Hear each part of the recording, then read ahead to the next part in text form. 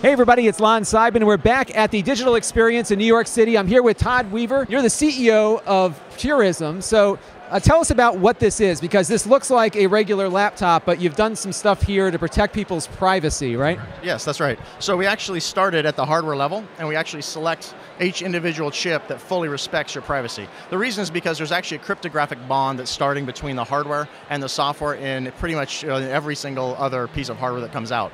And what that means is that runs mystery code that you don't know what it does. So we actually had to go all the way back and start at the very beginning by selecting each individual chip that runs in a computer. This is a crowdfunded thing, right? So you got people to support your effort, and that's helped grow the company?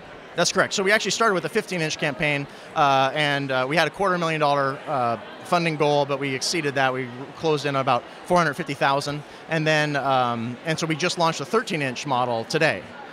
So what we ended up doing is we source all the hardware, and then we end up bundling that with completely free software that there's no mystery code whatsoever that runs in it, so it fully protects your privacy. When we ran the previous campaign, we also asked the backers how we wanted to address the webcam microphone, and it was pretty much a unanimous decision to actually add a hardware kill switch that cuts the physical circuit, so therefore it doesn't send any data whatsoever. It's not software. It's obviously software to instruct the hardware switch, but when you turn that off, it's physically disconnected.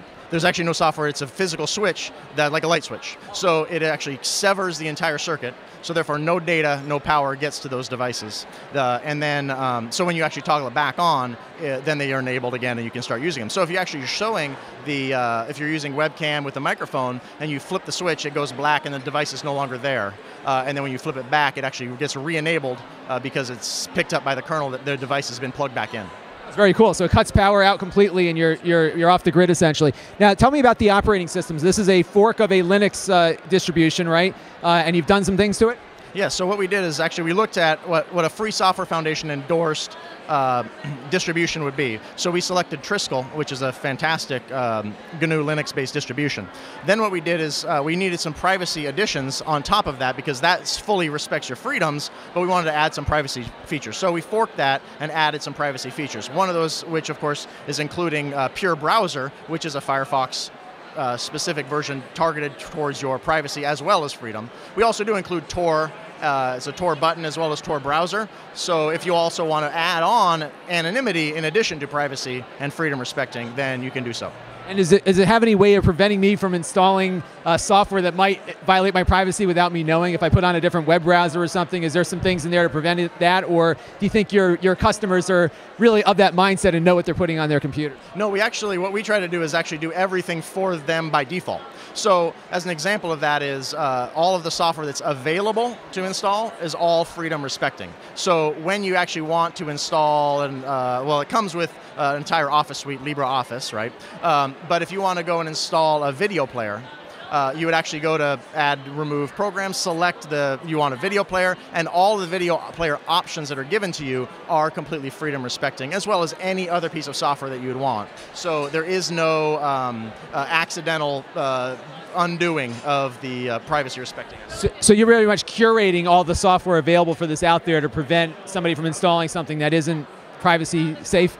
That's right. Yeah, exactly right. Now that's not specifically entirely on us. Free Software Foundation has put out what the standard is to actually have a distribution that fully respects your freedom. So as an example of that, Ubuntu, right, is one that still has mystery code and installs binary blobs in the kernel to drive certain hardware.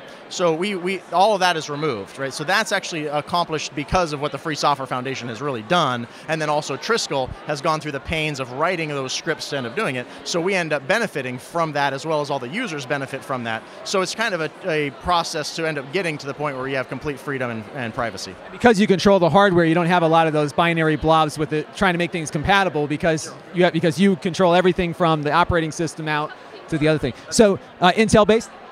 It is Intel-based, yes, that's right. What kind of processors are on these? So the 13-inch is an i5, right, 5th generation, and then also running Intel graphics. So because, like as an example, NVIDIA is you'd have to use binary blobs to run NVIDIA. So we actually selected again all the hardware that runs completely free software. So that's from the bootloader, the kernel, operating system, and all software, and even all software you can even install is completely freedom and privacy respecting. If you want to be on the grid but not off the grid, this is probably the best. I think I might steal that from you if that's all right. Sure, feel free. So, well, thank you very much. How much and where can people find these? You can find them from Crowd Supply. And these models are starting out. Early bird is $1,400. Great. Well, thank you very much for your time. Appreciate it.